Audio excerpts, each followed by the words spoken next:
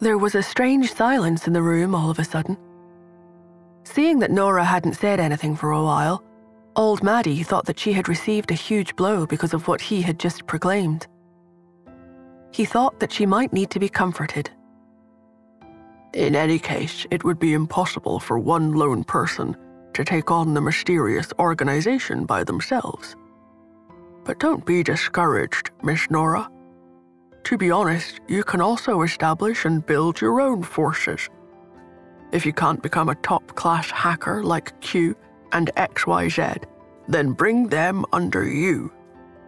As for the Imperial League, if you can get in touch with their members, even if it's just a bit of contact with one of them, you can slowly try to grow and develop a relationship with them. When that happens, and we gain the ability to fight against the mysterious organization, then I will tell you the truth. You don't have to think it is that difficult. Although it is certainly hard, we can take it slow.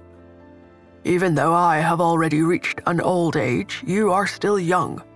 5 years, 10 years, you still have a long way ahead of you.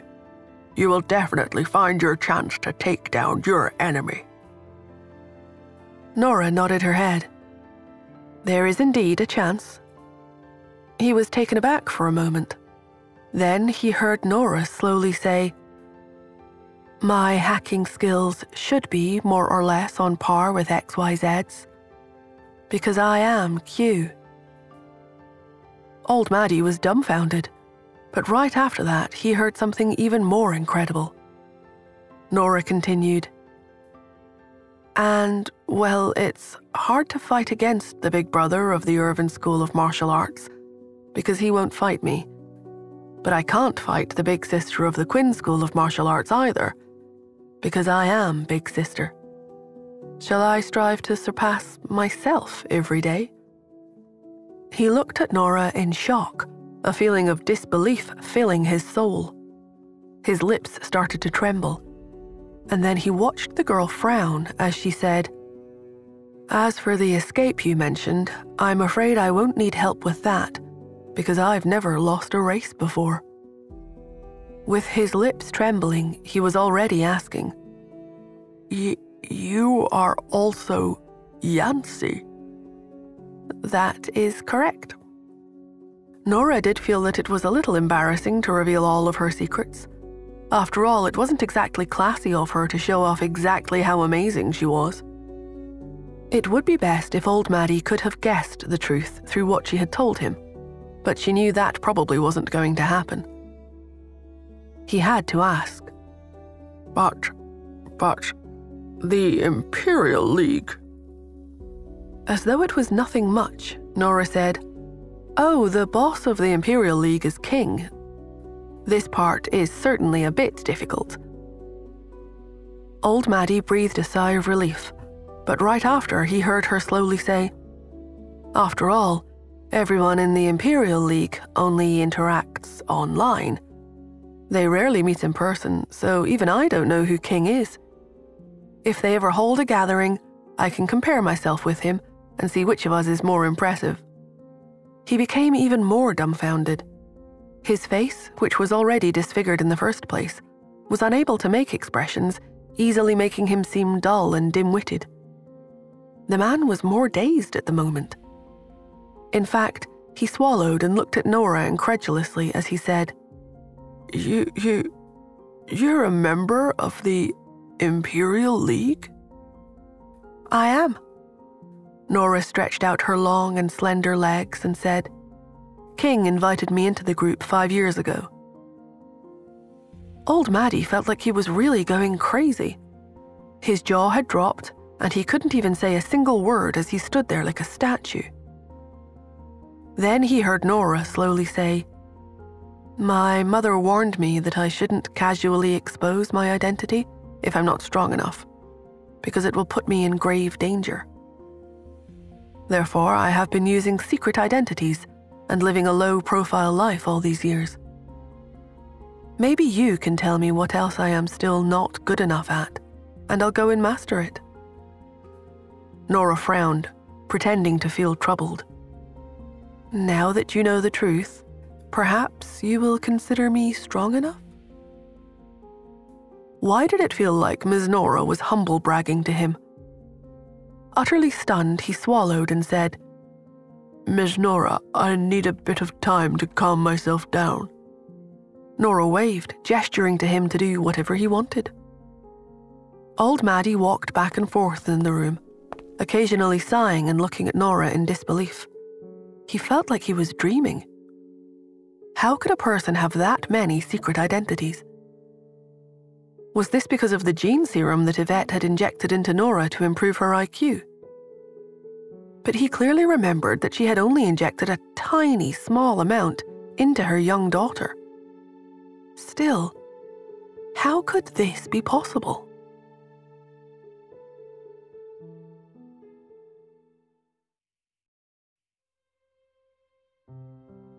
The room was filled with a strange silence.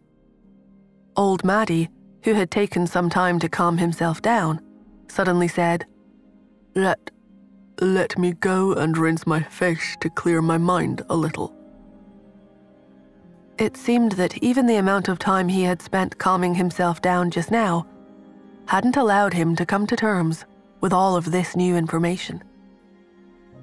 He entered the bathroom in a daze and turned on the faucet. Then he scooped a handful of icy cold water and splashed it onto his face. As it turned out, during these 20-odd years that he had been crazy, Ms. Nora had become this outstanding human being. If Miss Yvette had still been alive, she would have been so proud.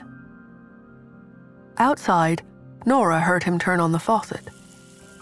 Amid the sound of the flowing water and splashing, she seemed to hear old Maddie sigh. A minute later, the sound of water flowing was still continuing. Sensing that something was wrong, Nora sprung onto her feet and rushed straight into the bathroom, only to find that the window in the bathroom was wide open, and old Maddie was already long gone. Nora frowned. She had been thinking about how old Maddie and Charles seemed to be hiding something from her. But she didn't expect old Maddie to pull a disappearing act in this situation. The first thing she did was observe the room. There were no signs of tussling, but the anti-theft barrier outside the window had been broken. This definitely was not something that could be done in a minute or two. Nora frowned. At this moment, her cell phone beeped. It was a text message from an unfamiliar number. It read, Ms. Nora, even though you have already become very strong, you are still not strong enough to contend with the mysterious organization. Do not underestimate anyone in this world. Your next task is to become friends with King. Until then, do not go up against the mysterious organization. She raised her eyebrows. Where had old Maddie gotten a phone? She sent him a reply. Where are you? And how can you not know that King and I are friends already? 5 years ago, in order to make some money to feed Cherry, she had set up a stock market boom.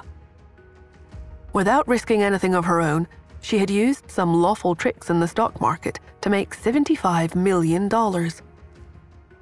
After that, King had taken the initiative to contact her and added her to the Imperial League. At the moment she entered the Imperial League, she had become friends with King. Old Maddie texted, Do you trust him? Yes. And does he trust you? Nora thought for a while and texted back, Probably. At the very least, when King added her into the group, he'd said in private that everyone in the group be friendly towards one another and each other out.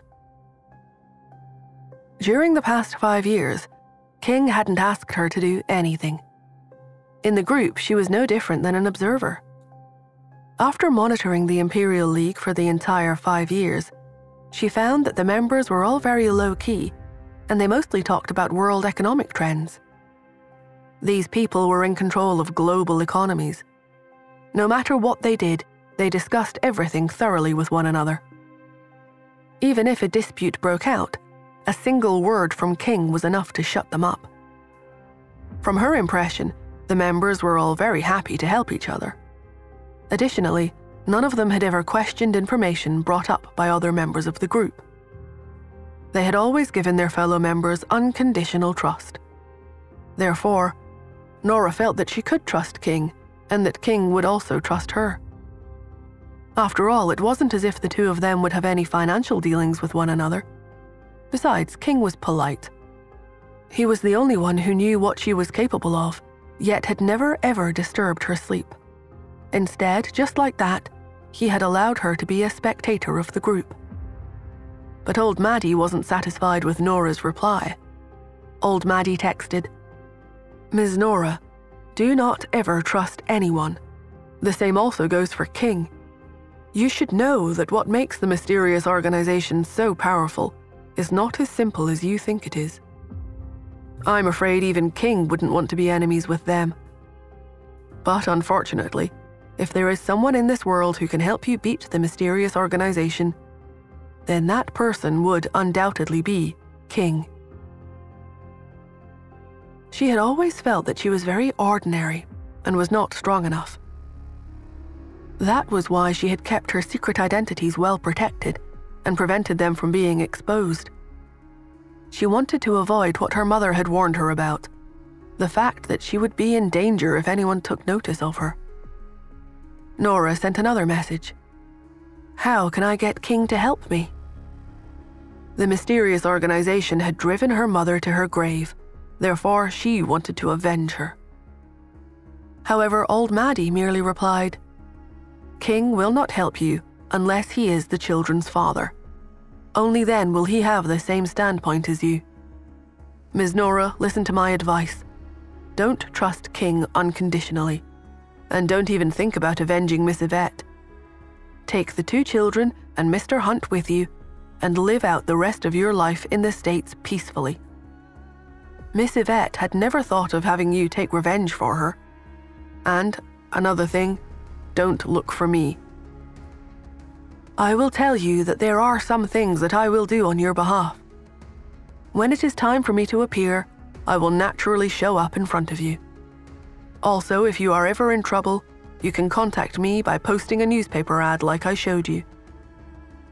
Nora hurriedly sent a message. "What are you going to do on my behalf?" Old Maddie didn't reply. When Nora called his cell phone directly, she was informed that the other party had switched off their device. She traced the location of the cell phone number, only to find that its coordinates were changing along with the flow of the sewer, indicating that old Maddie had already removed the SIM card and tossed the device down the sewer drain. Old Maddie was very professional, or at least that was certainly the case when he was hiding from people.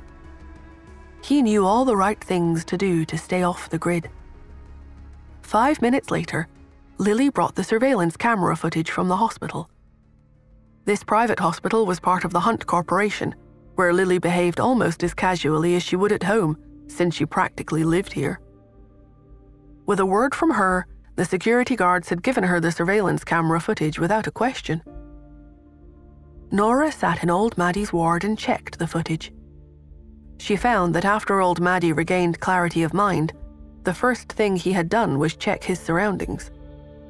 Every morning when he went to the toilet at a fixed time, he carried a paring knife with him. Through the footage of the cameras on the outside, it was apparent that old Maddie had been sawing through the anti-theft barrier every day when he went to the bathroom as part of his morning routine. However, he also made sure that the barrier appeared to be in place. This way, when it became necessary for him to remove it, the anti-theft barrier could be easily moved away with very little effort, thereby making it convenient for him to escape and preventing him from being trapped in the ward. Old Maddie hadn't been trying to avoid Nora when he did all of this. After all, his eyes were very gentle and void of hostility when he looked at her. So these subconscious actions of his, as well as his uneasiness, clearly indicated that he was hiding from someone or something. Who was it? There was only one answer. The mysterious organization. Yes, old Maddie was constantly on guard against sneak attacks from the mysterious organization. Nora clenched her jaw and lowered her eyes. To be honest, she had been underestimating the mysterious organization all this time.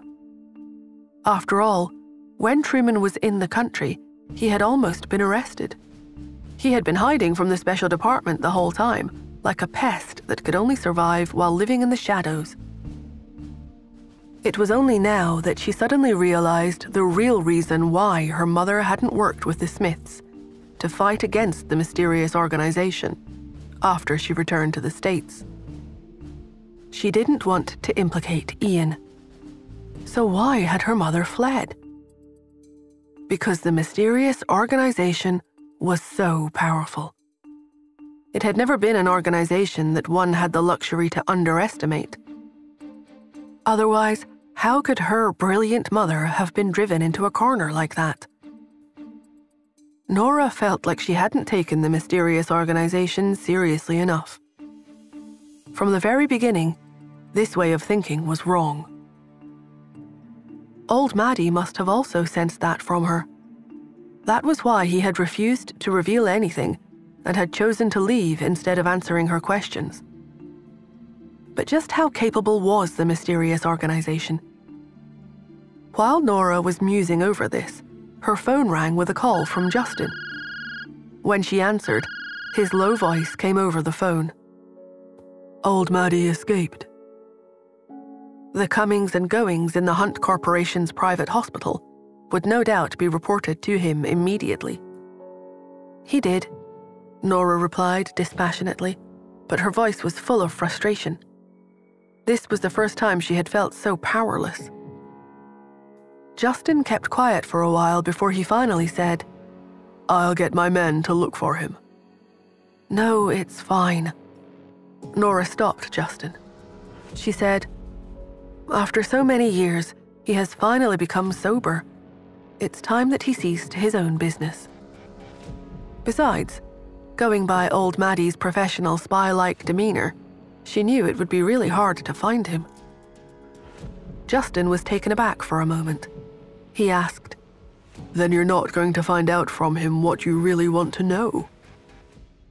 When Nora heard this, she suddenly curled her lips into a smile.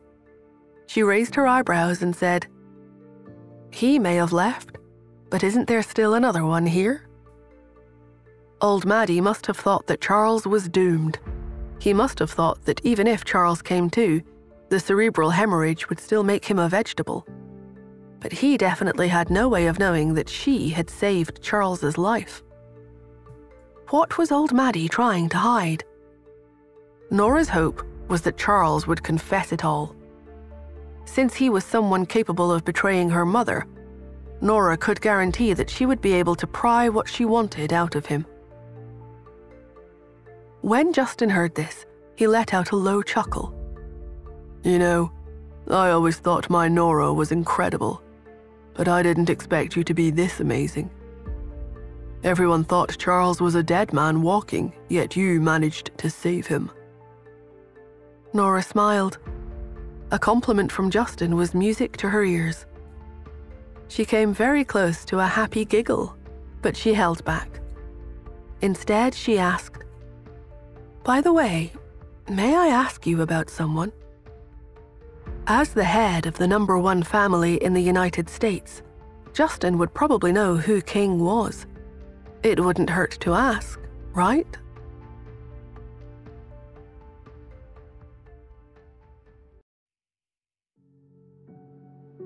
Old Maddie had said that Nora would only be able to fight against the mysterious organization if King was willing to help her. Nora currently didn't even know why she had to fight against the mysterious organization, let alone what exactly they were hiding. But she still wondered, if she succeeded in building a good relationship with King, then did that mean old Maddie would return? And how was she going to build a good relationship with King if she didn't even know who he was?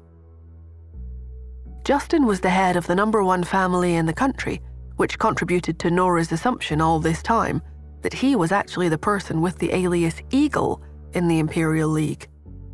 After all, there was no doubt that there were Americans in the Imperial League.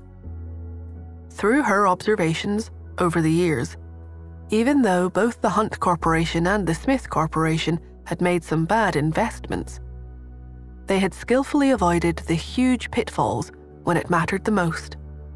And, although they had made great efforts to advertise how much they had lost, they had still profited overall. Their overall direction had not deviated from the right path. The small investment failures were just red herrings. Had Nora not been relatively sensitive to numerical data, she probably wouldn't have noticed either. These two families definitely had a way to get news from the Imperial League. Therefore, it could be concluded that Justin and Joel must both be in the Imperial League. While she was thinking, she heard Justin ask over the phone, "Who is it that you are looking for?" Nora asked, "Where are you?" "At home." "I'll come to you. I don't want to talk over the phone. Some things have to be discussed in person." The Imperial League was not something that could be talked about casually. Moreover, when they joined the Imperial League, they had sworn that they would never expose the existence of the Imperial League to outsiders. She suspected that Justin was Eagle, which is why she had decided to ask him about it. However, she knew that it was not safe to discuss such matters over the phone. Even Justin's voice sounded a little more cheerful than before.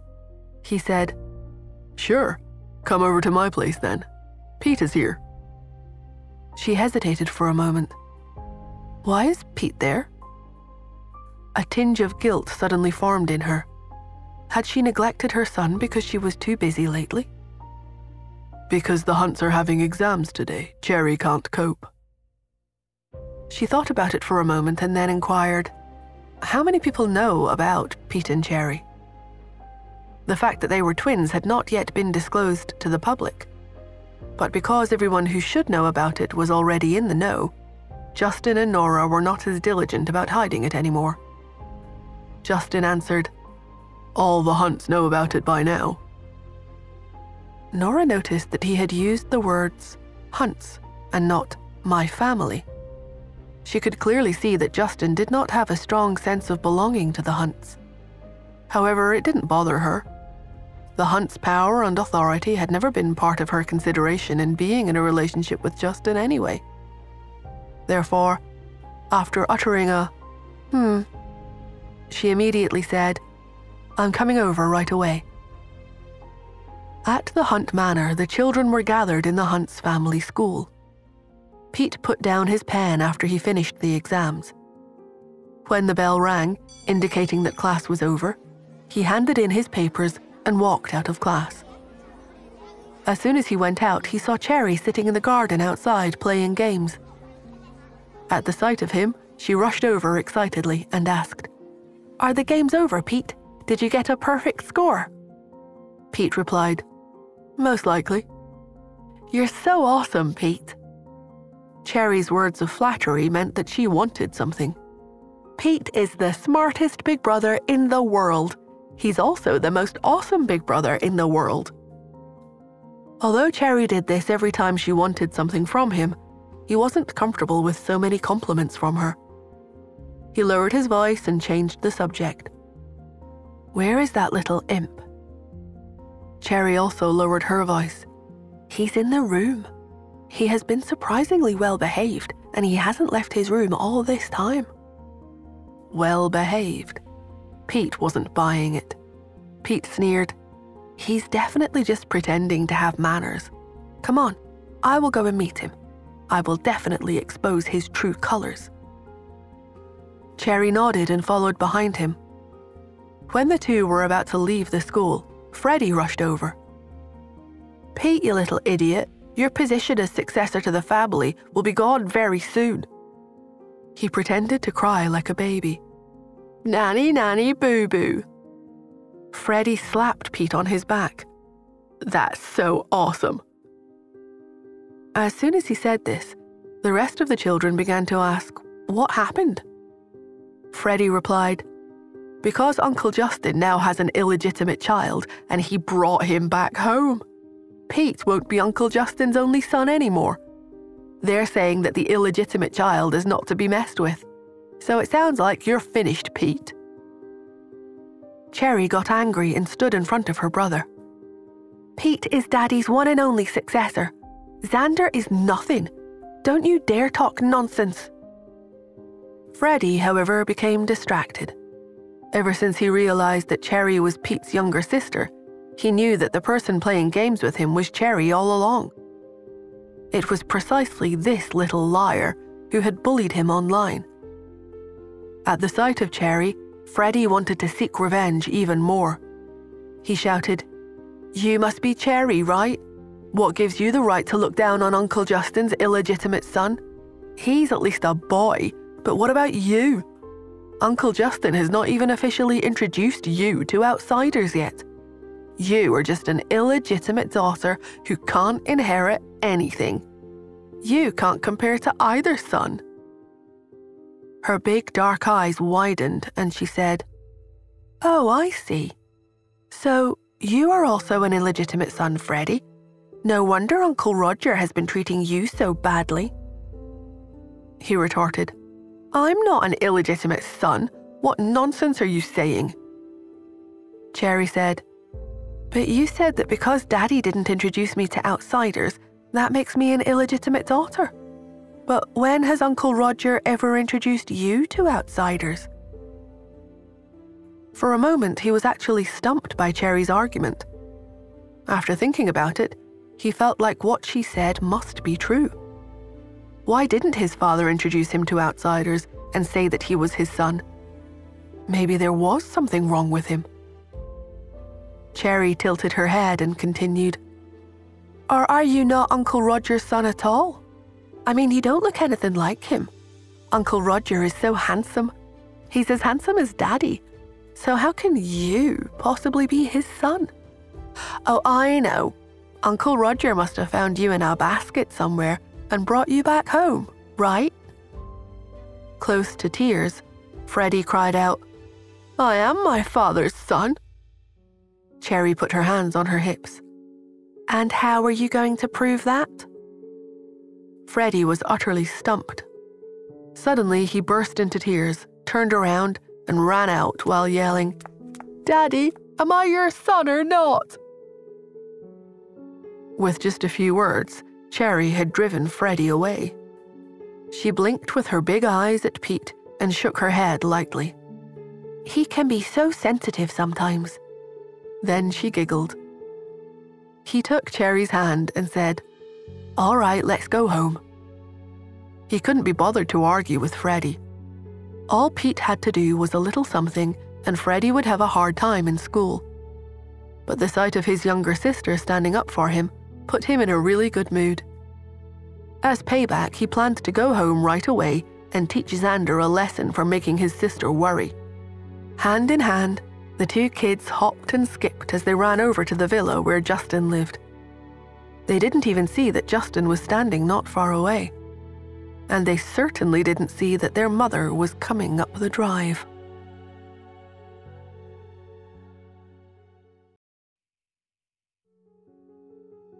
After her conversation with old Maddie, Nora drove straight over to Justin's villa. The moment she walked through the gate, the security guard notified Justin of her arrival. By the time Nora pulled into the circular drive, Justin was waiting for her. She stopped the SUV, and he came around to open the door. When Nora got out, she saw this serious look on Justin's face. She quickly asked, "What's wrong?" After a short pause, Justin blurted out, "I'm thinking of celebrating Cherry's birthday." Nora was surprised. It was only then that she realized it would be Cherry's birthday in 5 days. Even though that day was Cherry's birthday, it was also the day she had lost Pete, so she had rarely celebrated the day in the past. Besides, when they were abroad, they had very few relatives with them. Basically, when it was Cherry's birthday, her aunt would just prepare a small gift for the little girl, and buy her a cake. Nora considered. Justin was such a private person. Surely he would keep the celebration to the bare minimum, inviting only family and friends. But what actually had happened surprised her no end. Nora looked at him hesitantly, only to see Justin nodding his head and announcing his idea. I want to hold a grand birthday party and formally introduce Cherry and Pete to the public. Nora was shocked. In the past, he had kept Pete very well protected and avoided letting outsiders know what he looked like in order to prevent him from being kidnapped. But now that Pete was 5 years old, there was less of a need to continue hiding him. At the very least, it was time to let New Yorkers familiarize themselves with Pete and Cherry. Swirling rumors had said that he kept the children hidden as if he had no intention of acknowledging them as his own. Nora searched his face, trying to figure out what had happened to change Justin's mind. Whatever it was, she knew that she would never object to something that would make Cherry so happy. She knew that Cherry loved excitement. She had always chatted away about how lovely and exciting Princess Lucy's birthdays were. Princess Lucy had so many people visiting her to give her birthday gifts, but Cherry didn't have any friends at all. Cherry wanted to wear a beautiful princess dress, open wonderful gifts, and gracefully thank everyone for attending the party. And now, her father could finally make that wish come true for her. She was going to be on cloud 9. Nora asked, "Are you going to hold it at the Hunts?" Justin nodded. Yes, I'll let the butler handle it, so you don't need to worry about anything. I know how busy you are. With the planning and execution of a little girl's birthday party off her plate, Nora agreed to the idea at once. As the two had talked, they were walking toward the living room. When they entered, they were just in time to see the 3 children sitting in the living room and playing with building blocks. Pete was arranging the blocks, while Cherry and Xander were directing him from either side. Cherry pointed in one direction. "Pete, it seems like that block should be placed here." Xander pointed to the opposite side. "Hey, it's obviously supposed to be placed here, isn't it?" Pete kept a gentle expression on his face and looked at Cherry. He said, "I think Xander is right." Cherry thought for a while and then said, "I think so too." Xander was immediately suspicious. Why had they agreed with him so quickly? He was confused as to what was happening and was about to ask when Nora and Justin walked in. All they saw was the 3 little tykes having fun together. This surprised both Nora and Justin. Both of them knew very well that each of these children had strong personalities, and the 2 adults in the room doubted the 3 children would ever get along. From Nora's perspective, Cherry had the personality of a CEO with the appearance of a little girl. Cherry would never tolerate someone else taking her place. She undoubtedly would be full of hostility towards Xander. From Justin's perspective, although his son was polite, he was also quite a scheming little boy. Coupled with his insecurities, he could be very territorial. Cherry and Pete accepted each other so quickly because they looked so much alike and knew that they were related. And they used this fact to devise a plot to bring their parents together by switching places with one another. But both Nora and Justin knew that their children were definitely not people who could easily accept another child into their world. Justin and Nora looked at each other. Then Justin asked, "What are you guys doing?" Cherry immediately raised her little head. "Daddy, we're playing together. Pete and I both like our little brother Xander very much." Xander frowned and stomped his foot. "I told you I'm older." Cherry rolled her eyes. "In that case, when were you born?" "I was born on September the 8th. It will be my birthday in 5 days. Oh, yeah, it will also be Pete's birthday. We are twins, so we have the same birthday. What about you? When's your birthday?"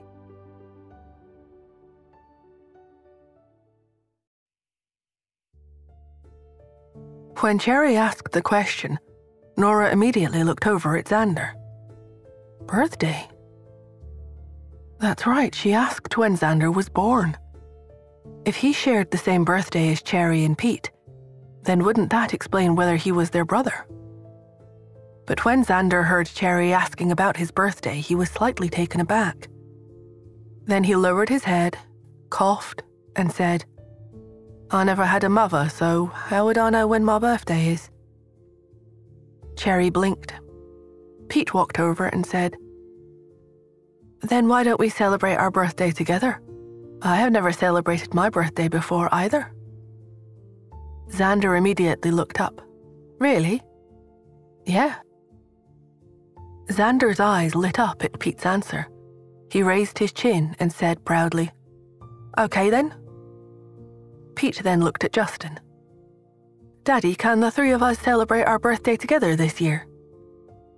Seeing how the three children seemed to be getting along, Justin couldn't resist and answered, "Sure."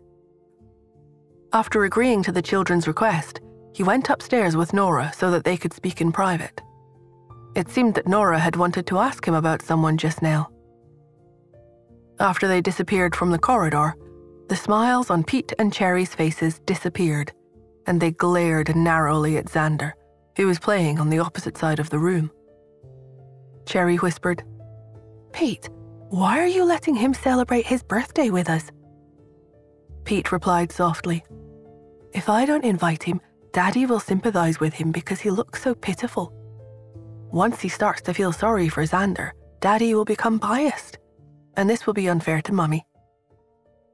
Cherry was enlightened. "No wonder you told me to be nice to him in front of Daddy. If we bully him, Daddy will also feel bad for him, right?" Pete nodded. Yeah. He was so proud of himself. This was the strategy he had devised all along. After the two spoke, they both looked at Xander.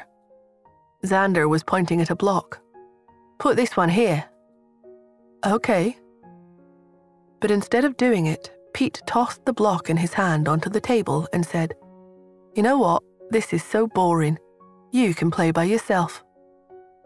Pete rubbed his nose and walked away. Xander thought to himself, what was that brat being so arrogant for? If it weren't for Cherry, would I even want to play such childish games with him? Meanwhile, upstairs, Justin started to explain his theory about Pete's suggestion to Nora. "Pete is very clever. Although he seemed to be defending Xander just now, he probably has a sneaky little plan in mind. So, in order not to make a scene, I could only agree to what he asked. When the time comes, I will find some excuse to get Xander out of the house so that we can celebrate Cherry and Pete's birthdays as we had planned." He didn't want Nora to feel uncomfortable. He also didn't want her or anyone else to think that he was putting Xander on the same level as Cherry and Pete, especially since they hadn't even confirmed the boy's identity yet. To be honest, Justin still had conflicting emotions even now. He had deliberately lessened his contact with Xander at home precisely because he was afraid of developing feelings for him. If it turned out that Xander was not Nora's, he feared that, even if he decided to raise the child, he would never be able to truly accept him, and that would be so unfair to Xander. But if he treated Xander like his own and kept him by his side, the one suffering an injustice would then end up being Nora. That would be an impossible situation. It didn't feel right that he should leave the situation in Nora's hands, so he knew that he would have to make the choice himself. When Nora heard this, she was silent for a moment. Honestly, she did not feel much hostility towards the boy. Besides, even though Charles said that she had given birth to twins, she couldn't help but keep feeling like Xander was also her child. This feeling was becoming more and more intense with each encounter. If they only celebrated the twins' birthday and neglected Xander, she wouldn't feel right about it. Nora lowered her eyes. Once Justin had made his feelings clear, the first thing she did was take out her cell phone to call Lily. As usual, Lily answered quickly. "Boss, what's up?"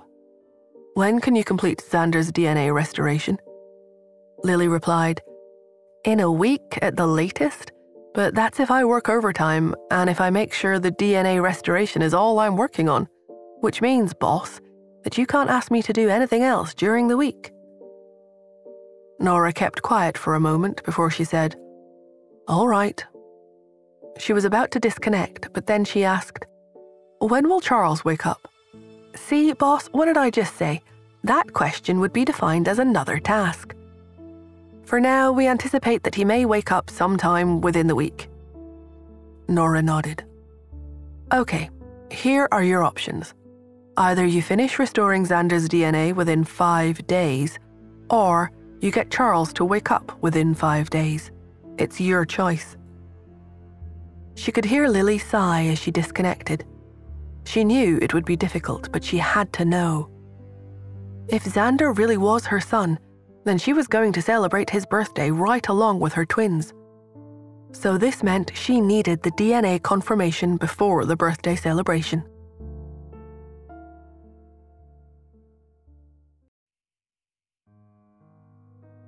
After hanging up the phone with Lily, Nora followed Justin into the study. Justin closed the door thoughtfully and looked at her with a smile.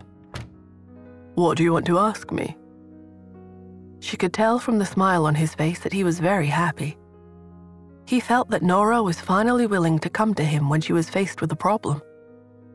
This feeling of being needed gave him an indescribable sense of satisfaction. But she just stared at him, having no idea what he was thinking. She studied him for a moment and then took the plunge. "Do you know Eagle?" Justin was taken aback for a moment. He asked hesitantly, "What?" Nora was surprised by his expression. Justin had always been very relaxed in front of her, but when she said the codename Eagle just now, Justin did not react at all. What could that mean? Wasn't he Eagle? During her hesitation, Justin inquired again, "What Eagle? A codename Eagle?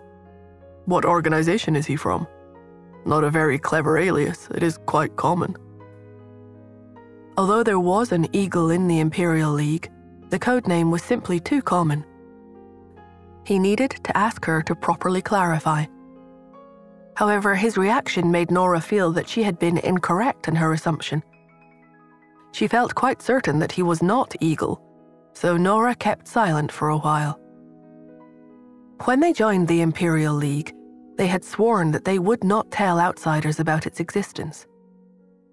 They were allowed to use the information they got from within the organization to help their relatives, but they were not allowed to reveal the source. Outside, they were not permitted to even mention the Imperial League. If Justin was not Eagle, then that meant she was not allowed to talk to him about anything regarding the Imperial League, let alone ask him who King was. Nora knew that the Imperial League was not a place to break the rules. In the end, she chose not to ask him about it anymore. She said, "Never mind, I've got my answer." Justin glanced at her with a puzzled look on his face. He wanted to say something, but paused when the butler knocked on the door. Justin opened the door to let the butler in. The butler questioned, "Sir, do you need something?" Justin considered for a moment. He glanced at Nora, and then he replied, "I would like to throw a birthday party 5 days from now for Pete and Cherry. We'll be celebrating their 5th birthday. Make the necessary preparations." The butler was bewildered. For wealthy families like the Hunts, if they wanted to throw a birthday party even for their children, they would have to make reservations and other arrangements months in advance. 5 days was simply not enough time. It was much too late for anything to be customized now. But whatever Mr. Hunt wanted, it was up to him to make it happen in time. After clearing his throat, the butler simply questioned, "Will it be a grand party or a small one?"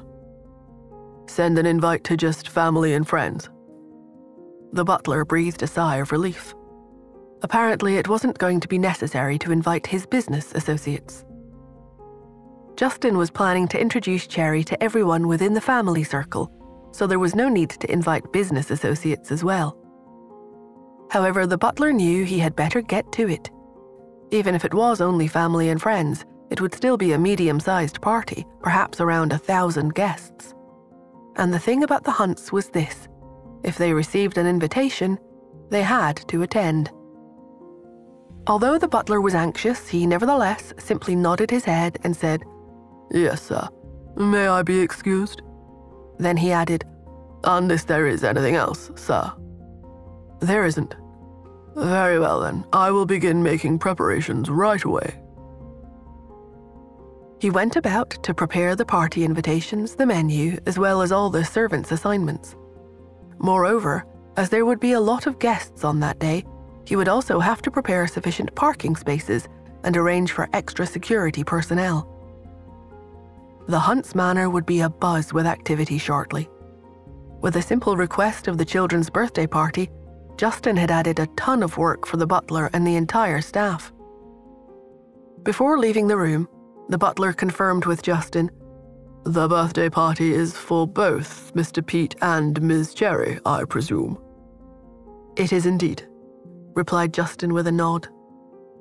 With that, the butler clicked his heels, bowed, and went out. Nora yawned and explained that she couldn't stay any longer. After all, she had ended up wasting some time giving Charles medical treatment, and it was time for her to go home to sleep. The strange thing, though, was that Pete, who usually followed Nora around everywhere, had actually taken the initiative to say that he wanted to stay at the Hunts. He gave her the excuse that if he went with her to the Smiths, he might disturb her rest. He had asked so nicely that all Nora could do was to agree with his request. But after thinking about it, she turned back to Pete and offered earnestly, "Pete, don't bully the boy, okay?" Pete fell silent for a moment when he heard her. Then he tilted his head and asked, "But what if he bullies you, Mummy?" Nora smiled and ruffled his hair. Her voice was very low but reassuring as she said, "I know you're a sweet boy who wants to look out for me, but there is no one capable of bullying Mummy. Do you understand?" Pete looked up at her. Nora was very tall. At this age, Pete was only as tall as her waist. In his eyes, his Mummy was gentle and strong. In front of his mother, he abandoned all his sneaky thoughts and conspiracies, wanting only to be the most well-behaved child for her. He relaxed and nodded. "Okay, Mummy." After she left, the twins watched her drive away. Still standing at the window, Cherry asked, "Pete, are we planning to keep our distance from Xander?" Pete kept quiet for a long while before he finally replied, "Let's put all our plans on hold for the moment. We'll take action only if Xander bullies Mummy, or if Mummy suffers injustice because of him. If that happens, we absolutely won't tolerate his existence in this family." "Okie dokie," Cherry clapped. But then, she thought for a moment and wondered why she was so happy that they weren't pushing Xander away anymore. How could that be? It must be that she found Xander really pitiful because he didn't have a mum. She could never admit that she did like Xander even a teeny-weeny little bit. After the two children spoke to each other, they went up the stairs hand in hand to play. Neither of them saw Xander walking down the hallway. He stared angrily in the direction where the twins had gone. He was even holding his favorite book about human anatomy, as well as a doll detailing a human's body structure. Initially, for Cherry's sake, he had wanted to make friends with Pete. But after Pete said that it was very boring playing building blocks with him, he went back upstairs to fetch his favorite learning toy. But he hadn't expected to hear such conversation. They wanted to drive him away. They were too cruel. Weren't they all Daddy's children, and wasn't this Daddy's house? Why should he be driven away just because he didn't share the same birthday as them? The thought of this made Xander angry. The little boy clenched his fists. Suddenly, he turned and went back upstairs. After entering his bedroom, the angry Xander threw his doll onto the floor, causing it to break into pieces. A look of hostility flashed across his face. Before he could continue his tantrum, his cell phone rang. Xander hastily picked up the call without looking at the number. Truman's evil and slightly shrill voice came over from the other side. "My dearest Xander, how have you been?" "Fine," Xander replied curtly. "Since I have you, Dad, when is my birthday?" When Truman heard this, he paused. Then he chuckled and replied, "September 8th. Why do you want to know?" September 8th. So his birthday was the same as Cherry and Pete's.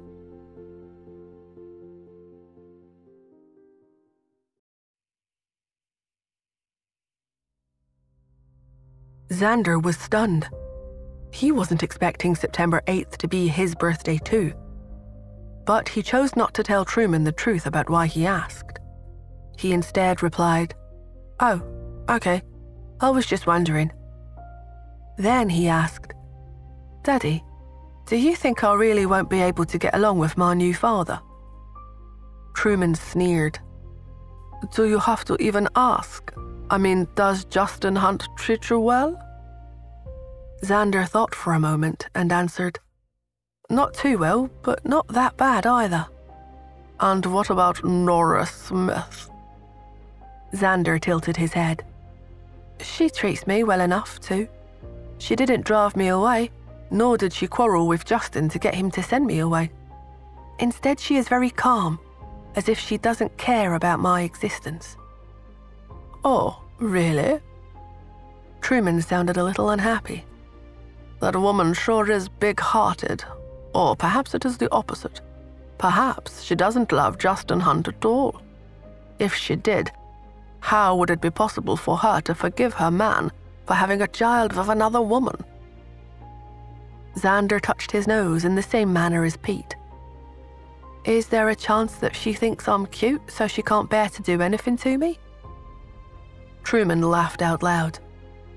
"Do you really think a woman would find her husband's illegitimate child cute?" Xander felt very uncomfortable being called an illegitimate child. But he didn't get angry because he understood that Truman was right. He didn't have a mother, but was instead Justin's child from some unknown woman. So that would make him an illegitimate child. Truman went on, "Don't be fooled by their superficial actions. Adults' affairs are much more complicated than you might think. They don't care about you at the moment, only because you haven't grown up, so you're not a threat to Peter Hunt's position yet. But if you become outstanding enough to become the next heir to the Hunts, how do you think they would treat you then?" Xander pushed his feelings deep down and didn't speak. Truman scoffed. "Have you forgotten about Prince Charlie? He is also an illegitimate child. His stepmother deliberately raised him to be a good-for-nothing. That is why you must find a way to drive Pete out of the Hunt household. This is the only way you can become Justin Hunt's one and only son. Do you understand the significance of that, Xander?" Xander narrowed his eyes. "Yes, Daddy." Although he felt that Truman was wrong, he did not refute him. Ever since he was a baby, he had known that there would be severe punishment waiting for him if he ever disagreed with his father's words. Xander heaved a small sigh. After the phone call ended, the young boy pondered for a few minutes, weighing the potential consequences. Then he stood up and walked out.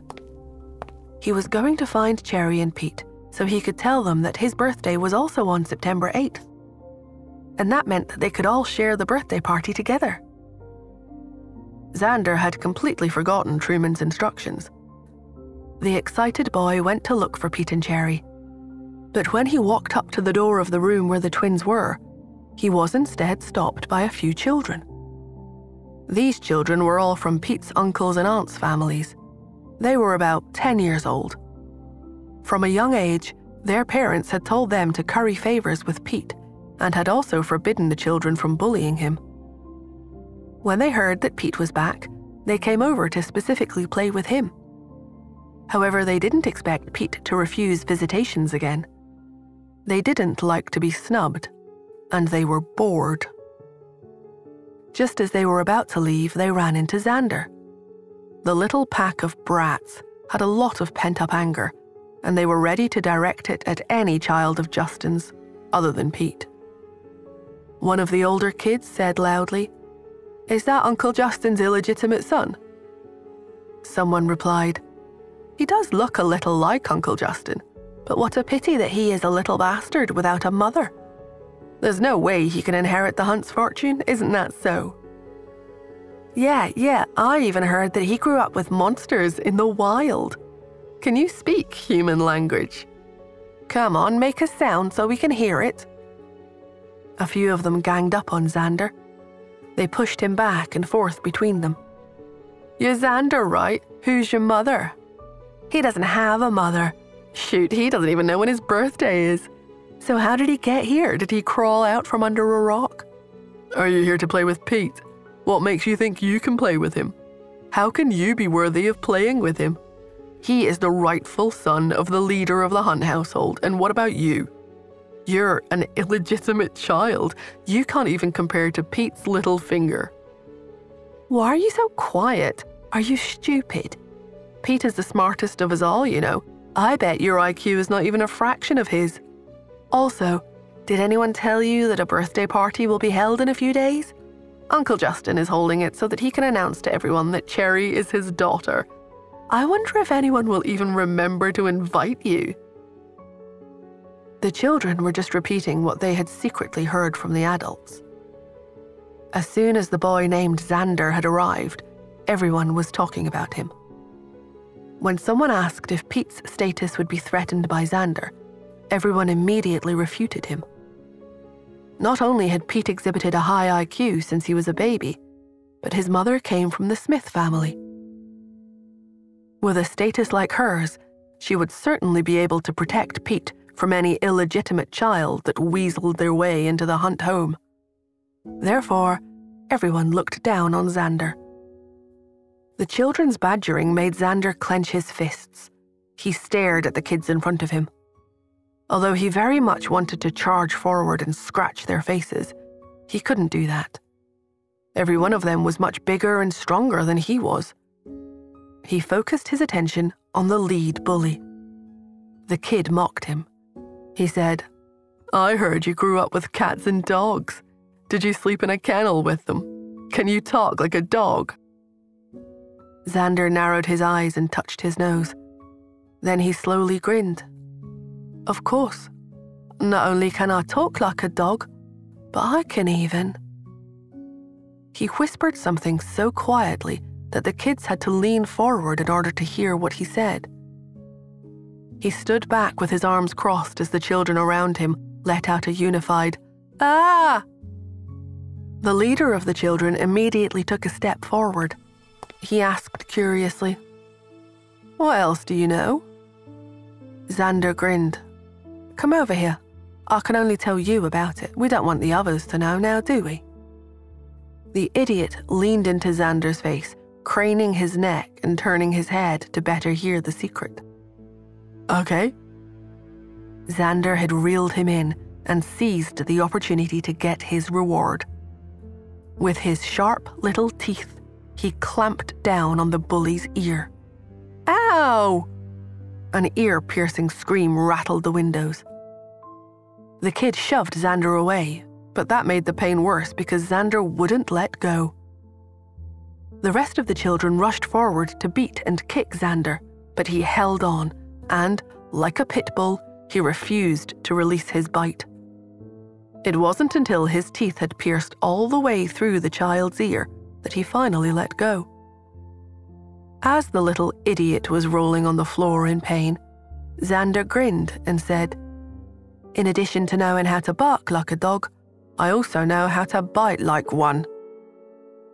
He stretched out his hand and looked at the others cowering in the doorway. "Anyone else want to accuse me of barking like a dog?" After saying that, his malevolent eyes glared at the other children.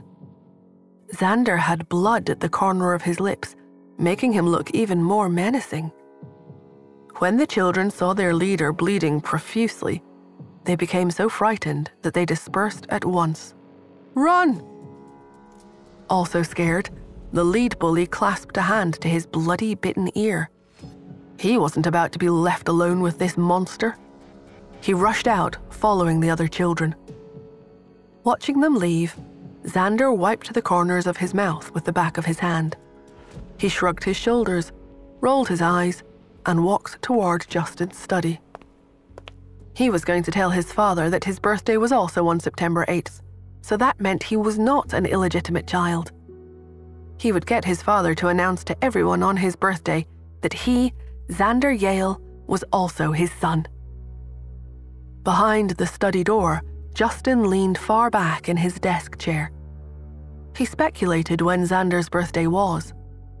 If it was also September 8th, wouldn't that pretty much confirm that Nora was his mother too?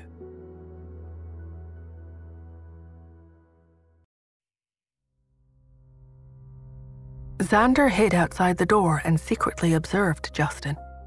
He saw the man frowning, seemingly troubled. The man looked like he was contemplating, and while he did, he kept touching his nose. Xander, whose hand was also touching his nose, paused. He blinked, studied his hand for a moment, and then put it down by his side. Before arriving outside Justin's study, he had wanted to tell the tyrant about his birthday. He also wanted to get him to publicly announce that he was also Justin's son on that day at the birthday party. But after he arrived, he was a little afraid to go in. What if Daddy Tyrant refused to celebrate his birthday for him, even after he told him about it? He stood frozen, contemplating, until he heard a commotion coming from a distance away. Xander turned to see that the group of misbehaving kids had returned and were coming up the hallway. And, to make matters worse, this time they had brought their parents with them. Jack Hunt, the leader of the group and the bully whose ear Xander had bitten, was crying. His eyes were completely red. He held his mother's hand as he walked over. His ear hadn't been bandaged yet. Although he wasn't bleeding anymore, the wound still looked shocking. As soon as he walked over, Jack pointed at Xander and complained, "That's him, Mummy. He's the one who bit my ear." Jack was a child from the Hunt's side family. His family had attached themselves to the main family line, which meant that they were dependent upon the Hunt Corporation for their livelihood. Jack's mother was also considered to be from a wealthy and prestigious family. She looked straight at Xander, her finger nearly jabbing his face as she demanded, "What's the matter with you, punk? What makes you think you can bully my son? Can't you talk it out properly with them? Did you have to bite him, or are you a dog?" Her voice was so loud that Justin could hear it from the other side of the thick wooden door, which he slowly opened. When Jack's mother saw Justin, she immediately started crying. She said, "Justin, look, that little monster nearly bit off Jack's ear. He is too much." She cried and said, "My little Jack has always been such a sensitive boy. I've always told him that even though he is a few years older, that he should always give in to Pete and keep him happy. After all, Pete is still quite young and such an angel. It is difficult to believe that he is related to this naughty devil. How can this child be so quick to bite other people? It's outrageous." Justin frowned as he glared down at the little boy, which shot daggers through Xander's heart. The man had relatively little contact with Xander during this period, so he didn't actually know what the boy was like. However, he knew that a child who had been brought up by Truman would undoubtedly be a little unorthodox. What stood out in particular was the time when the boy had first arrived at the Hunt Manor. When the bodyguard tried to take a sample of his DNA, the boy had bitten the bodyguard's finger and almost broken it. That incident certainly proved that his personality and way of handling stress were quite unpredictable. But when Justin interrogated Ruth, He realized that Ruth had abused the boy when he was still quite young.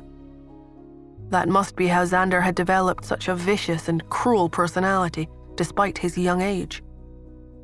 He narrowed his eyes and looked at Xander.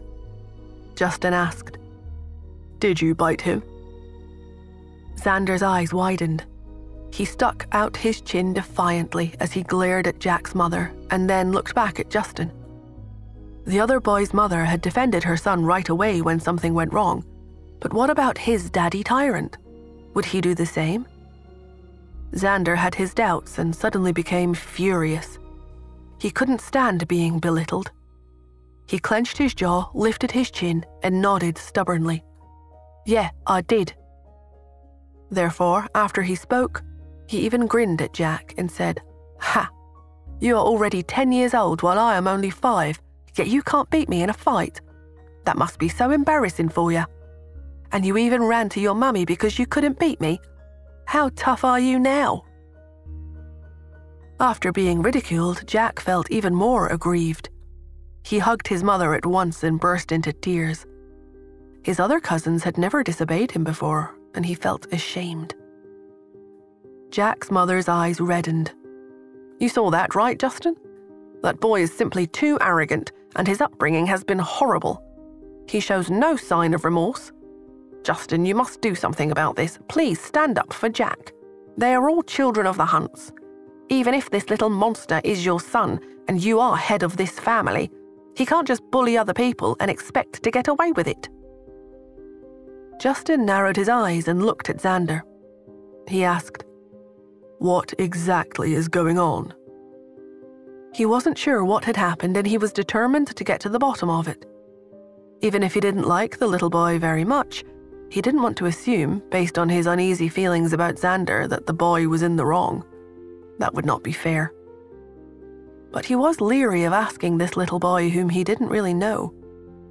If it was the son he raised, Pete, he would have more confidence about the child's answers. He knew that son would explain everything clearly and truthfully. But he wasn't asking Pete. The child being accused was Xander. He knew the boy was sensitive with a huge chip on his shoulder. Without the love and care of a mother, he had grown up relying on himself. When he was met with trouble, all he knew was to shoulder the burden head-on and fend for himself. Justin's question broke Xander's already shattered heart. He was deeply saddened to think that he didn't trust him. But then he brushed it off. "Ha! What's the use of having a father if he doesn't believe in me?" His gaze turned to ice. The little fellow scoffed and ignored Justin. Instead, he looked straight at Jack. "Yeah, I bullied you. So? Weren't you asking for it? It's your ear this time, but next time, who knows?" He shrugged his shoulders. Jack was so scared that he took a step back. Xander became even more smug after he saw Jack's reaction. However, the mother stepped in front of her son. She pointed at Xander, almost poking his chest. She shouted, "You're really a wild child from God knows where. You have no manners whatsoever." Xander folded his little arms in front of his chest. "When would I have learned manners? After all, I don't have a mother. Even though I have a father, he's pretty much non-existent too." He glanced at Justin before continuing. "Without anyone to teach me, where am I supposed to get manners from? If you find me a troublemaker, then why don't you hit me? Do you dare to? I'm Justin's son, you know. If you have the guts, then just slap me across the cheek instead of prattling on and on over there." The child's attitude made Justin's expression darken. Xander's behavior was completely arrogant and domineering. There was no trace of Pete's temperament in him at all. But he could tell that the little boy was overcompensating for some reason. Justin's expression became stern when he said, "Xander, I'm going to give you one more chance. Tell me what exactly happened." "What happened? Nothing much. It's just what you saw. I, your son, bullied someone. So what? Do you also want to hit me?" Xander said stubbornly. "What gives you the right to lecture me? I've only been in the house for a few days. What have you ever done to raise me?" Justin clenched his jaw. He lowered his voice and inquired, "Aren't you living in the Hunt Manor right now?" This notion made Xander pull back slightly, and he became a bit more sensitive, but he still stared at Justin angrily. What Jack and the other children had said just now was still ringing in Xander's ears. Uncle Justin is holding the birthday party so that he can introduce Cherry to everyone. Who do you think you are? You are just an illegitimate son. Uncle Justin has never thought of acknowledging you as his son at all. As if that didn't make Xander feel bad enough, he considered, based on Justin's current attitude, that it must be true. Justin must be trying to drive him away. Xander clenched his fists and sneered. "The only reason that I'm living in the Hunt Manor is because you begged my real father to send me here. Isn't that right? You didn't really want me here, did you?" Xander rubbed his nose for emphasis and then crossed his arms in front of him again. Seeing how stubborn the child was behaving and how he simply refused to tell him anything, the domineering Justin slowly squatted down and met him eye to eye. He softened his voice and said as sincerely as he could, "Xander, I hope you can talk to me if you ever face trouble. Don't learn from Truman." But before he could finish, Xander slapped him. Then he took a step back.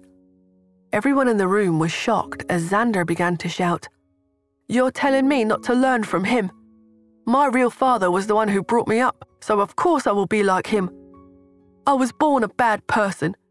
You really wish you could get rid of a son like me, right? Well, I don't want a father like you either. I never wanted to come back here at all. The only reason I am here is because you used Aunt Ruth to force me to come here. If you find me so annoying, why do you keep me around? Why don't you send me back? In my heart, the only father I will ever have is Truman Yale." After saying those extreme things, Xander stood in front of Justin defiantly. Justin fell silent.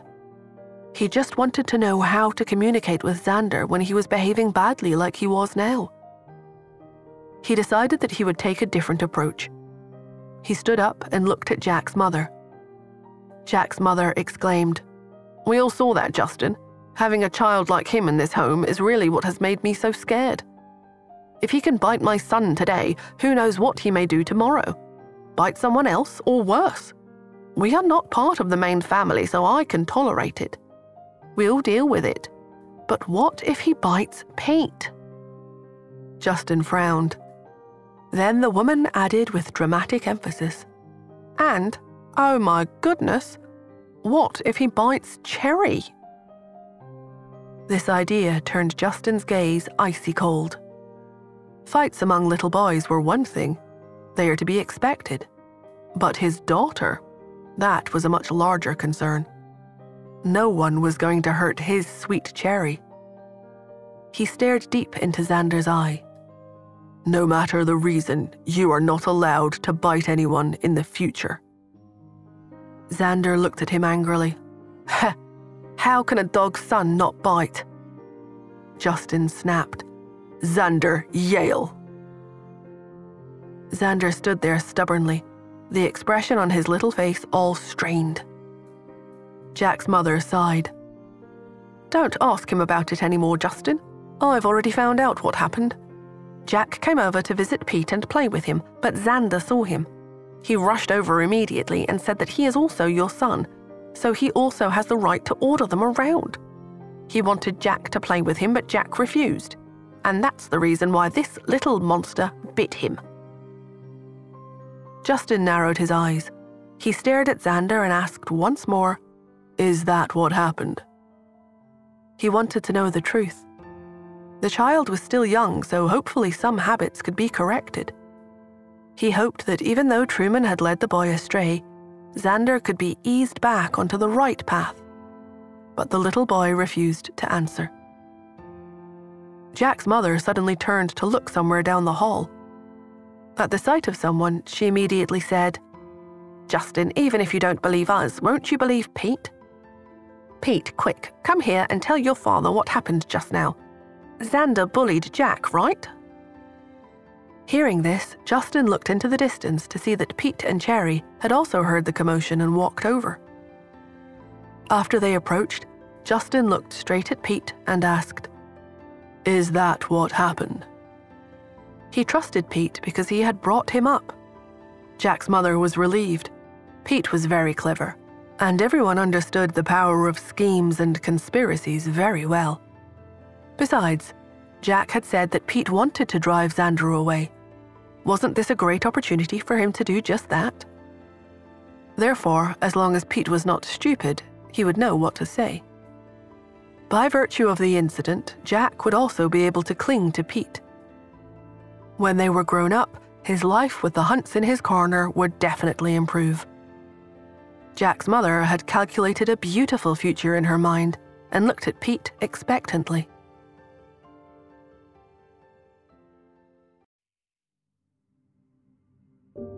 Jack's mother had not taken her child to the hospital to have his wound dressed right away in order to please Pete. For so many years, their family had been trying their best to turn Jack into Pete's right-hand man. Unfortunately, both Pete and Justin were indifferent to others flattering them. This was certainly true since Pete had mild autism, which meant that he didn't like to have anyone close to him, especially at the Hunt Manor. He didn't trust anyone. That was why Jack's mother saw this incident as an opportunity, despite her son's injury. She encouraged Pete to speak. "Yes, Pete, tell your father what happened. Quick, you can explain to him how annoying that boy is. He often loses his temper and bullies others out of the blue for no reason. He's so domineering. He can be very savage, and that's to say nothing of his lack of manners. You can convince your father to kick him out of the house. Or if your father doesn't want to do that, he should take Xander somewhere to get educated before he comes back here. Otherwise, when there are so many children in the house, who knows which child will be bitten next?" Her hints were so obvious that Pete should have clearly understood, and yet Pete didn't speak. Jack's mother was stunned. Suddenly, she realized that perhaps Pete didn't want to be involved in this dispute. If word got around that it was Pete who had driven Xander away, his reputation could be badly affected. She narrowed her eyes at once, feeling that she had underestimated Pete. His skill at infighting within the household was quite developed, and he was making the choice to simply watch from the sidelines. But she wanted to express her loyalty to him and to his father, so Jack's mother spoke presumptuously once again. "Oh my, I just remembered something. Pete had been busy when Jack came to visit him. Pete, did you even see them fighting?" Once she asked a question that he could answer with certainty, Pete replied, "I did." Jack's mother was taken aback when he spoke, but then she instantly became overjoyed, clapping her hands together. "Well then, please hurry up and tell your father what happened." She couldn't believe that Pete was getting involved. This was exactly what she had been hoping for, and, therefore, she was ecstatic. From across the way, Xander sadly looked at Pete as he listened in on the exchange between Pete and Jack's mother. Pete stood there in a quandary. It was true he wanted nothing more than to drive this irritating little boy out of the house. Just like everyone had already said, no one in this family welcomed him. He was an extra. And this vocal woman and her children were undoubtedly filled with hostility towards Xander. Ha, Xander thought to himself. Did they think that he wanted to be here? Xander lifted his chin and turned his head stubbornly to the side. Then he heard Pete state, "It was indeed Xander who bit Jack's ear." Xander clenched his little fists and became even more disdainful. He snorted coldly. "Yeah, I bit him. What about it? If you think you know so much, then why don't you?" Before he could finish, Pete continued, "But it was Jack who initially picked a fight. He called Xander an illegitimate child who didn't have a mother. He even said that Daddy doesn't want him and would throw him out. The group of them tried to beat Xander up. Xander only bit him in self-defense. As soon as Pete said that, everyone stood in silence, completely shocked. They stared incredulously at Pete. After giving a clear account of what had happened, Pete didn't speak anymore. Instead, he took a step back and exchanged a look with Cherry. Cherry had a big smile on her face, and she gave her brother a big thumbs up, which made Pete raise his eyebrows. The boy who used to be frosty and closed off in the past was now happy to exchange vivid and enthused looks with others, especially his twin sister. Jack's mother was dumbfounded. She stood where she was in a daze and looked at Pete in disbelief. She swallowed. "Pete, do you know what you just said?" "Yes, I do," Pete said confidently. Although he did want to drive Xander away, it wasn't going to be through such despicable means. A tinge of anger flashed across Pete's eyes. Xander was Daddy's son. He only wanted to drive him away because he was worried that his existence would affect Mummy and her emotions. But this did not mean that outsiders could bully him. If Xander was up to no good, or if he made Mummy uncomfortable, then Pete would definitely not have been so soft-hearted. However, he wasn't about to lie in this instance. It was about doing what's right. Justin looked at his son with satisfaction. No matter the situation, Pete had never disappointed him. He would play little tricks on Xander every once in a while, but Pete was never ambiguous about his personal morals. The young boy always made the correct choice. Justin gently ruffled his son's hair. Then he looked at Jack's mother. With a sharp look in his eyes, he said, "It seems like Gordon has been a little too busy lately. That must be why he hasn't been educating Jack properly. In that case, I'll let him come back and spend some quality time with his son." Although he wasn't a prized member of the company or family, Justin would still assign Gordon Hunt the occasional project so he could earn a bit of extra money.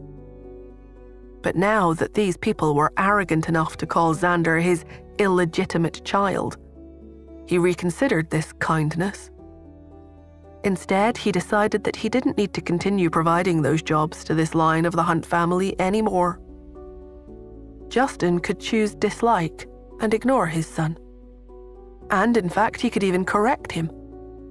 But other people were not allowed to do so. Who did they think they were? As soon as Justin mentioned bringing Gordon back, the blood drained from his wife's face. She stuttered, "Justin, let me explain." Justin interrupted her. "There's no need to explain. At this point, I only believe what Pete had to say." Then Justin glanced around and saw the butler. "Since Jack misbehaves so much, he needs to learn obedience and consequences. For now, he is banned from attending classes at the Hunt's private school for a while." "Yes, sir," the butler answered.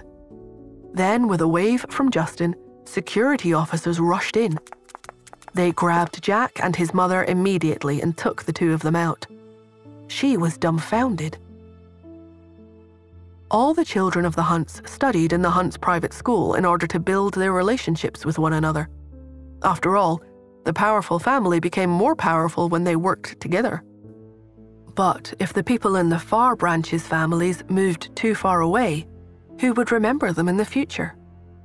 And now Justin had uttered a single phrase that would completely bar Jack from attending classes with his family members. This demonstrated to everyone that Justin's branch of the Hunts intended to cut off that part of the family until further notice. Jack's mother howled and cried. She wanted to apologize and she wanted to speak, but Justin wouldn't give her the opportunity. The guards carried them out straight away. Xander stared blankly at everything happening in front of him. He was stunned. He hadn't expected Pete to speak up for him, nor had he expected the tyrant to deal with those problematic people so quickly. He remembered that once when he had argued with a kid in the past, Daddy Truman had told him that he had to find a way to deal with it himself. He suggested that if Xander beat them up and made them bleed, then they probably wouldn't dare to bully him anymore. It was only then that Xander had started attacking others as a line of self-defense. In the beginning, he only used his tiny little fists. But when he found that hitting didn't make the other party hurt or bleed enough, he started to bite. Biting made a true impact and stopped the bullying right away. Every time he bit someone and made them bleed, Truman would applaud and say, "Good job, Xander. You keep that up." But now Justin was actually protecting Xander. Justin dealt with the kid who had bullied him, so Xander wouldn't have to be afraid any longer. Now it occurred to Xander that being in a family might not be such a bad thing after all. Just as his imagination began to run wild, Justin squatted down again and looked straight into his big dark eyes. He softly asked, "Xander, were you here looking for me?"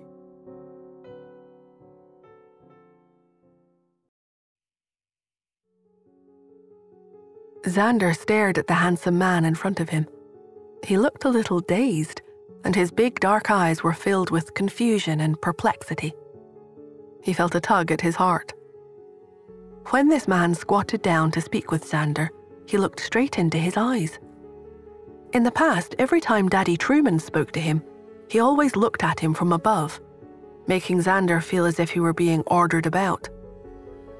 Xander had just discovered that the tyrant Justin was not like that. This man's behavior made him feel respected. Xander swallowed. He glanced at Pete again. Feeling a lump in his throat, he quietly stated, "I came to tell you about my birthday." When Justin heard this, he nodded his head and asked, "When is it?" Xander was about to answer when his cell phone suddenly rang, interrupting him.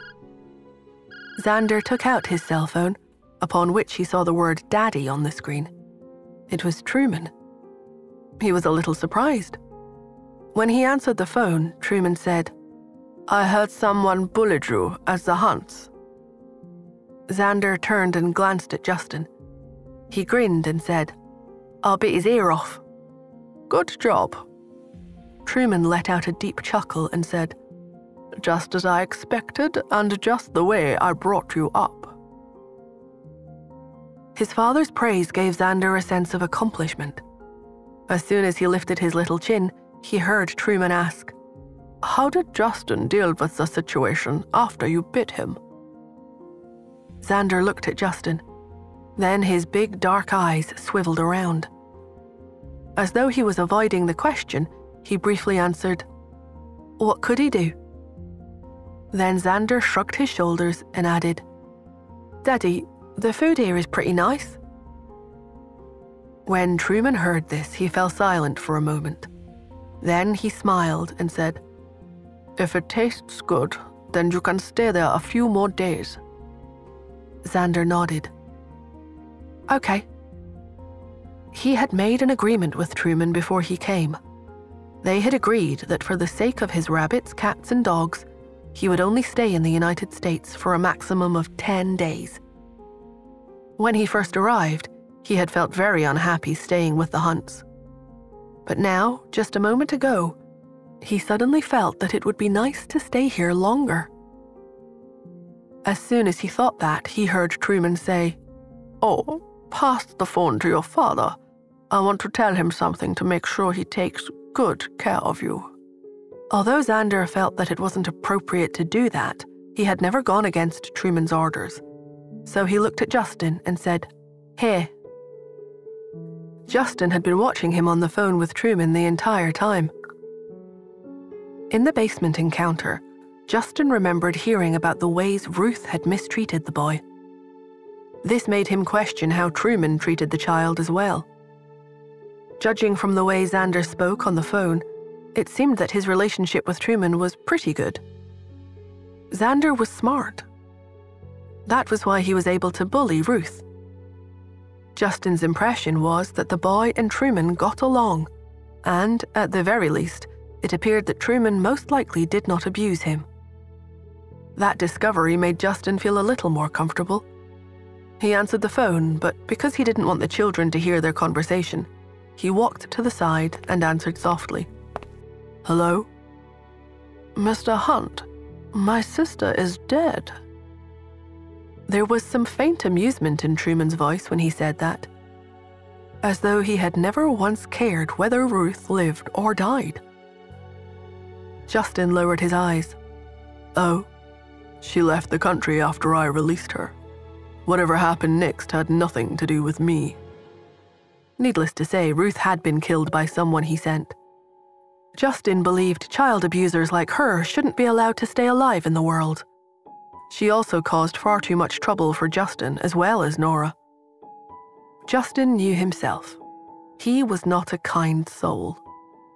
Growing up in the vicious Hunt family and running a huge conglomerate had taught him to be merciless. Truman chuckled and said, "I am not going to hold you accountable. Rather, I wanted to tell you that she had never treated Xander well. I've wanted to deal with her for a very long time. It's just a pity that the Yale's family beliefs don't allow us to do anything to our family members." Early on in their communication, Justin had gathered that Truman didn't much care for Ruth. Even so, Justin didn't expect Truman to find his own sister so disposable. From what Truman had just communicated, it appeared as if he had been simply using Justin to deal with Ruth. Whatever his scheme had been, it didn't matter now. Justin had no regrets regarding his actions toward Ruth. Had he known earlier that this was Truman's plan all along, he might have resented the thought of Truman taking advantage of him. But now, even though Justin was keeping himself from getting too close to Xander until the DNA test results came in, he knew the things Ruth did to Xander were unforgivable. In his mind, his violent choices were justified. Justin lowered his eyes. "Why are you calling me?" Truman laughed. "I heard that you're hosting a birthday party for Cherry and Pete. If that's the case, why wouldn't you celebrate their birthdays with Xander's?" Justin narrowed his eyes. "What do you mean?" Truman laughed again. "It means that Xander asked me about his birthday just now, and I told him it's September 8th. If you don't include him in the birthday celebrations on that day, how do you think that he would feel?" Justin instead asked, "When exactly is his birthday?" "Make a guess?" Justin clenched his fists. Truman laughed again. "I really look forward to it. If you had to choose between Peter Hunt and Xander, who would you choose?" Justin suddenly asked, "Is Xander's mother Nora or not?" Truman smacked his lips. Rather than give a clear answer, Truman's words perplexed Justin even more. "You might say that she is, but you also might say she's not. But why would you believe anything I say? If I say that she is, then my motive may be to get you and Nora to treat him well. But I might actually be lying in order to have him beat out Pete and become the heir to the Hunt's assets. If I say she's not his mother and she is, maybe he actually is her son, and my objective is nothing more than to make you treat one child better than the other. Maybe I want to make the brothers turn against each other. Mr. Hunt, I heard that you are your father's only son, and that you were selected as the heir to the family when you were just a child. Perhaps you'll have to choose a successor soon. Xander and Pete both have high IQs. Between the two, who would you choose?" Truman chuckled after he said that. "I have nothing more to say. Whether you want to include Xander to their birthday party or not, is up to you." With that, Truman hung up. Justin stared at the phone with a frown. Truman's call had totally disrupted his plans. He looked at Xander, only to see that the boy, who had been very distant up until now, was looking up at him. The colors of his eyes were clearly defined, and he looked very cute and innocent. He raised his head proudly and said, To answer your question, I was indeed looking for you. I am here to tell you that my birthday is also on September 8th. After Nora left the Hunts, she did not go home.